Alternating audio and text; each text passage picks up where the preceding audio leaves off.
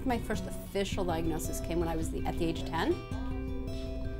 It was really interesting because the more psychiatrists I saw, and the more therapists I saw, and the more hospitals I went to, I started to collect them. And this doctor would say this, and this doctor would say that, and all of a sudden I was collecting them. And it became an identity.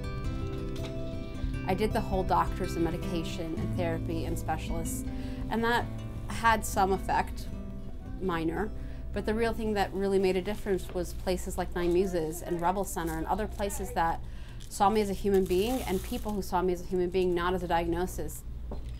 If I wasn't in the psych unit, I was here. And it kind of became my full-time job to come to Nine Muses because that was part of my wellness. And if it was something as simple as if I got to Nine Muses, then it meant I got out of bed, and it meant that I showered that day, and it meant that I brushed my teeth, and I got out of the house. And for me, that can be difficult sometimes. So Nine Muses became my wellness full-time job.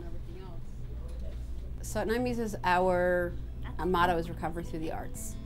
Art allows me to do something with the thoughts that I have in my head that I'm not always able to communicate with words, or that I communicate with words and all of a sudden people start getting scared.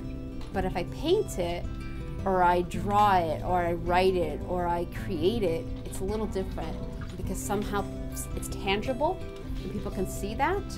So art has become something that helps me to communicate what's going on with me. It's my interpretation, and there's nothing wrong with it. And if this is what I want, you don't have to like it.